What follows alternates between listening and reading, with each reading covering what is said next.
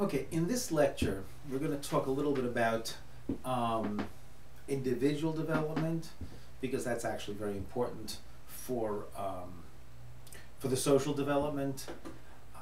And since I'm really a psychologist more than a sociologist, it's more closer to my own heart. And one of the things that seems to be very important to sociologists, if only because most of the theories are built upon or reaction to this particular theory. The theory which is essential is the Piaget's theory of cognitive development. Although the Piaget's theory of cognitive development was actually more how the child begins a certain type of logical thought, and actually, in a sense, becomes more of a scientific thought. Nonetheless, I think it's really important to understand Piaget's idea of cognitive development. And there's a couple of processes which one needs to understand in order to actually work and understand and develop a good understanding of Piaget's theory.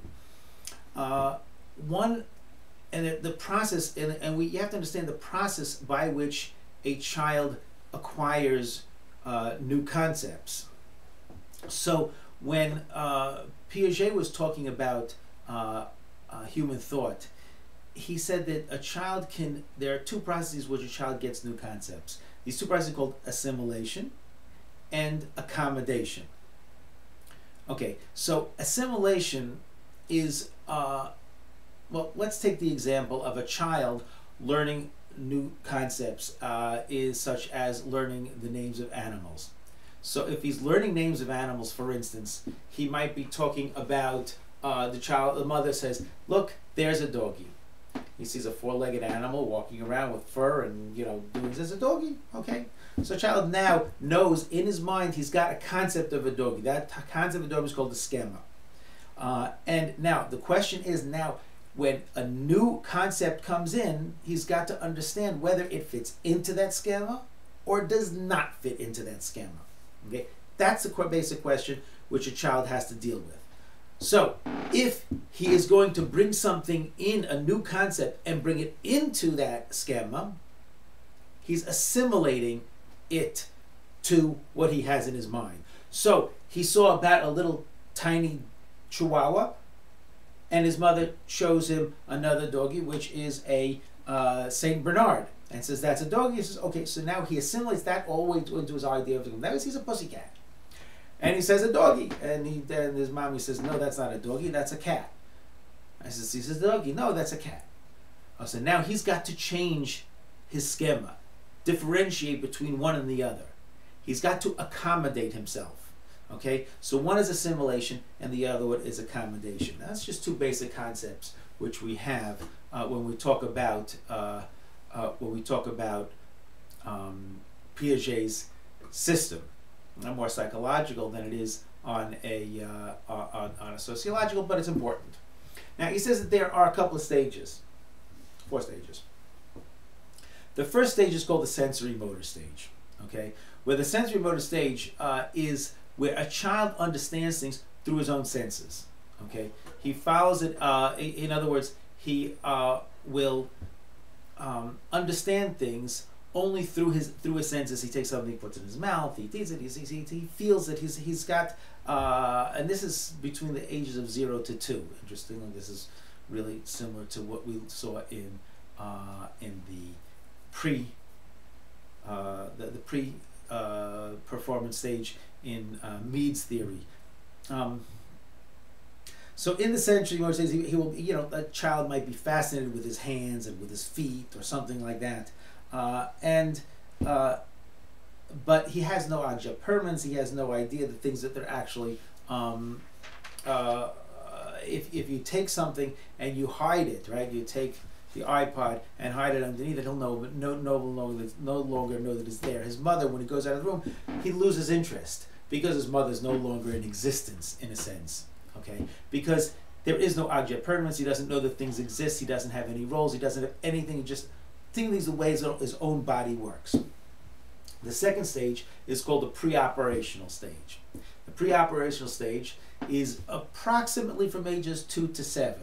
Okay, during this time, the concept, the essential concept, which is found here, is the concept of egocentrism. Egocentrism, an egotistical type of way of thinking. In other words, everything focuses around the child himself. Okay, and what's important here, in a sense that two things. Number one, everything is from his own perspective, and number two, everything has his own qualities.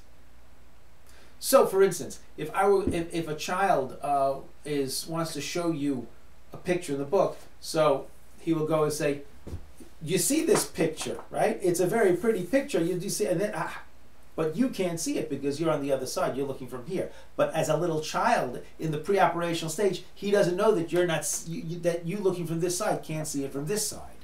Okay, so that would be from his own egocentric way of thinking. On the other hand, he also ascribes his own feelings to things outside. So he has he uses the sense of animism. He animates his anthropomorphological thought. He gives human qualities to inanimate objects. So the sun came up because he wanted to come up today, and and a sun hid behind the clouds because the sun was embarrassed, or ideas like that. And this, in other words, there's a role playing on a universal scale. On that same primitive way, a child will say that the way I understand things, that's the way things work. So if there's a particular sign, a particular symbol which symbolizes a role, then that will be what he look for, and everything else becomes insignificant. So if you see, you show a child, I don't know how much this works today, but once upon a time, all boys had short hair and all girls had long hair. And if you showed the child, at least in American society, if you showed the child two naked pictures, a boy and a girl, and a boy has the short hair and the girl has the long hair, you'd say, which one is the boy? And he'd point to the boy and he says, why? Because he has short hair. Because he wasn't familiar with, nothing else was significant. And the same thing was, and if you turned it around also, in other words, if you gave the boy, who was anatomically a boy, and put long hair on him and short hair on the picture of the girl, then he would point to the girl and say, that's the boy, because, why? Because he has short hair. Now, we use this a little bit, you know, if you have a pretty boy with long hair at 2 years old, an adult will assume it's a girl also, because that's the only sign he has, but that's a whole different story. Other things also happen at that age. They don't have significant in Piaget's constructs, is he doesn't have consistency. He doesn't have the ability of reversibility. He cannot, well, let me explain this. If you take, for instance, a beaker of water, a glass of water which is short and stout, and pour it into a tall, skinny container, the child at the pre-operational stage will say that there is more water in the tall skinny than in the short stout container, and you can pour it back and forth, and he will insist that it's more, even though he sees it stays the same from one to the other. Or if you take a ball of clay, roll it out so it's long, the long one will have more clay than the ball, even though you can do it back and forth. And this is to the lack of a conservation of mass, conservation of size, etc. Is the concrete operational stage, right? The concrete operational stage, which is between 7 and 12 years old, and here you have a beginning of scientific thought. Develops this conservation, this idea that if you can move it back and forth, then it actually has the same amount. If you have children, if you know children these ages, you can do these experiments, and you'll find that this is exactly what happens. But he can also classify things in a series, and he shows the comprehension of these basic relational concepts. And this is called the concrete operational stage. This is the stage between 7 and 12 years old. And only afterwards does the child begin to have more a developed thought, which in the 4th stage is called the stage of formal operations. The stage of formal operations is when mature adult type thinking, not that a 12-year-old child thinks in an adult manner, but it is characterized by the ability to use deductive logic. A child will consider other possibilities that may or may not be right, and it can start to actually formulate and test hypotheses. So this is what happens in these levels in the Piaget way of thinking. Now, I don't think in our text we talk about Vygotsky, although it really should be very important. A fellow named Lev Semenovich Vygotsky. You find that more in your intro to psych class. But interesting because he was really a social cultural theory. He felt that children learn according to their social background. He was Russian, he was Soviet.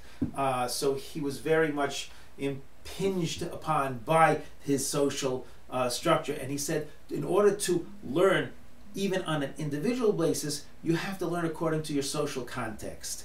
And I think it would be worthwhile to look into that if you have the chance, even on for a sociology. Maybe I'll mention it in the class lecture. Thank you.